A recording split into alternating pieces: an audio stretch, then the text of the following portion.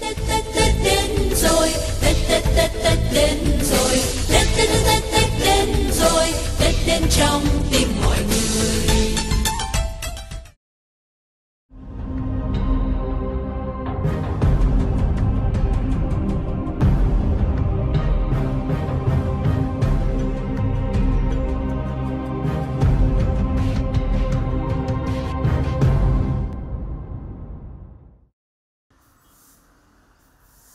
Tại thành phố Tam Điệp, những ngày cận Tết Nguyên đán, lượng rác thải sinh hoạt tăng lên gấp 3 so với ngày thường. Ngoài ra còn phát sinh rất nhiều điểm tập kết các loại rác thải cồng kềnh gây khó khăn cho đơn vị thu gom.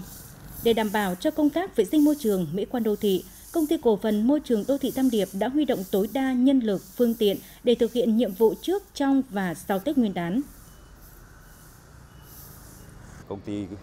tổ chức thu gom, quét dọn trên các cái tuyến đường chính và tăng cái giờ thu gom rác ở trong các cái tổ dân phố. Đặc biệt là những cái ngày giáp Tết thì công ty tổ chức phân công lực lượng lao động trực trên các cái tuyến đường và đảm bảo thu gom hết cái lượng rác phát sinh hàng ngày, và phối hợp với Ủy ban nhân dân các xã phường tuyên truyền vận động nhân dân tập kết rác đúng giờ, đúng nơi quy định, và phối hợp với nhà máy xử lý rác là vận chuyển tăng cái khối lượng và đảm bảo không để cái lượng rác phát sinh tồn đọng trong ngày. Tại các tuyến đường chính và khu trung tâm thành phố, công ty đã bố trí các tổ vệ sinh môi trường thường xuyên quét dọn sạch sẽ, tăng ca trực, kíp trực, đảm bảo lực lượng sẵn sàng xử lý ngay lượng rác thải phát sinh.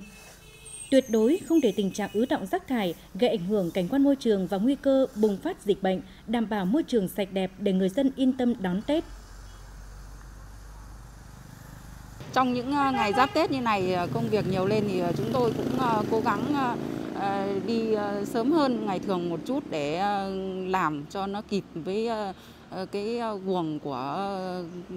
cái guồng xe xúc đẩy để làm cho nó nhuần nhuyễn, cho nó không bị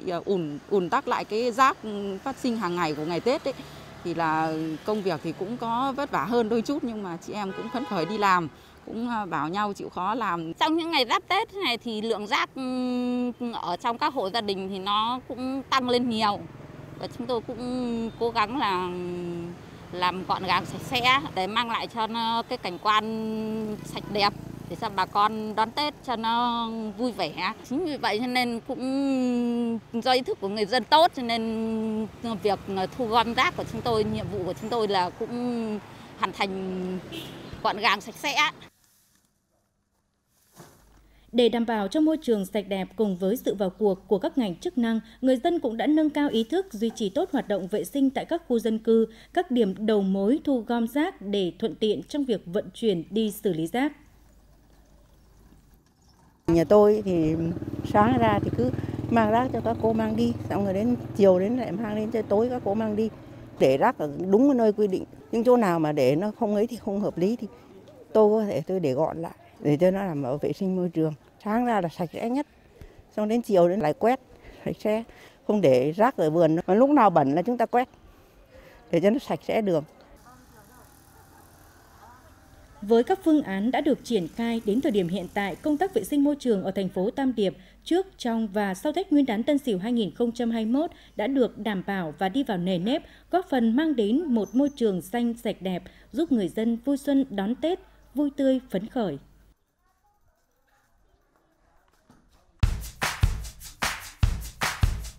Trái lạc tiên mang lại nhiều lợi ích tuyệt vời cho cơ thể. Vitamin C, beta-carotene và các hợp chất polyphenol giúp cơ thể tăng cường hệ miễn dịch, trung hòa các gốc tự do, ngăn ngừa sự lão hóa.